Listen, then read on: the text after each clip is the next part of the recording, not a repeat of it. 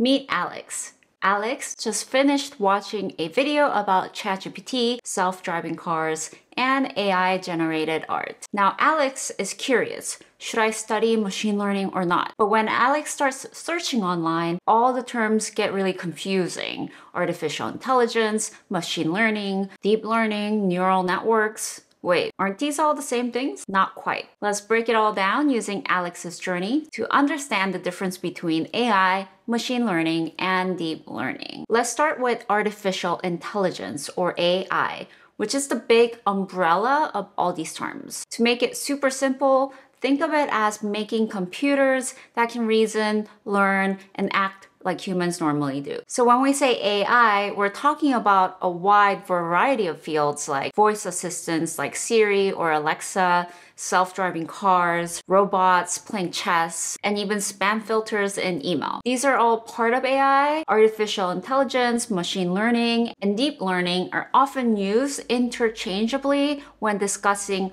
all things AI. That's why it's so confusing. Now, machine learning is a subset of AI, which is how we teach computers to learn on their own without being directly programmed for every single task. Machine learning helps computers find patterns in data and make smart predictions when they see new information. There are three main types of machine learning: supervised learning, unsupervised learning, and reinforcement learning. Now let's go back to Alex's original question. Should I learn machine learning or not? Imagine Alex asks 100 people who learned machine learning these yes or no questions. 1 about their background, 2 about learning, and 3 about job status. Now Alex puts this into a spreadsheet, a column for background, a learning, and a career. Now this is supervised learning. The machine sees lots of labeled data, what people did, what happened. Then it learns patterns like people who already work in tech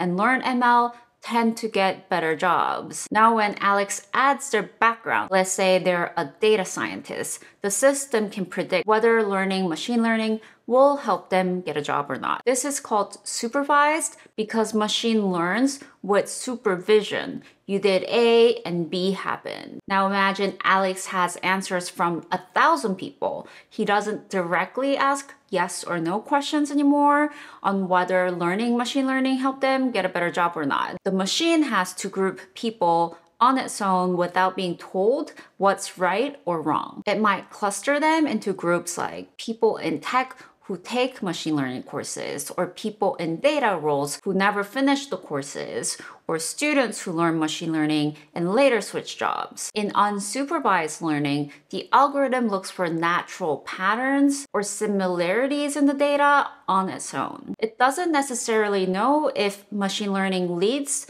to good or bad results for anyone. It's just looking for similar patterns. This time, Alex decides to try learning machine learning by doing. So no predictions, no data from other people. Alex first tries a YouTube video and didn't really understand it. Then tries a beginner-friendly course, felt a little bit better, then built a mini project, which was super exciting. Now Alex gets feedback from each step. Was it confusing or was it fun? Over time, Alex learns which path works best for them. And this is an example of reinforcement learning. The machine or Alex tries things out, get rewards or penalties, and learns what actions lead to better outcomes. It's kind of like playing a game and getting points for good moves and penalties for bad moves. Over time, it learns what to do to be successful. Deep learning is a subset of machine learning, more specifically neural networks. Neural networks are made up of layers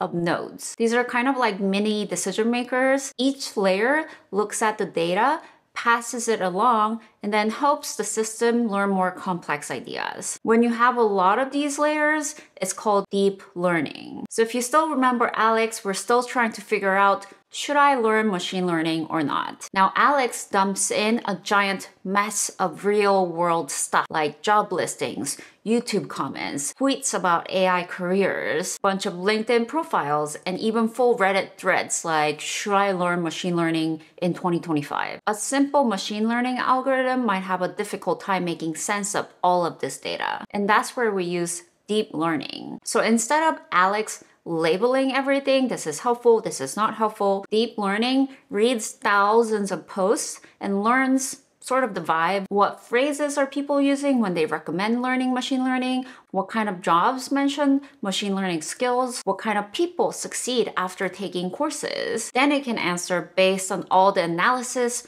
People like you should learn machine learning. So from all these options, what model should Alex use? Let's talk about the trade-offs here. Machine learning is simple, it works with less data, but it needs human label data. Deep learning learns on its own. It works really well with images, speech, and videos, but it does need a lot of data. So depending on what type of problem you're trying to solve, you might go with different models. And after all this research, Alex decided to learn machine learning basics to begin with. Then later, if needed, they'll dive deeper into deep learning. And whether you want to build an app, analyze data, or just be prepared for the future, learning AI is a great first step. And if you want a simple breakdown of AI concepts, you want to watch this video, and I'll see you there.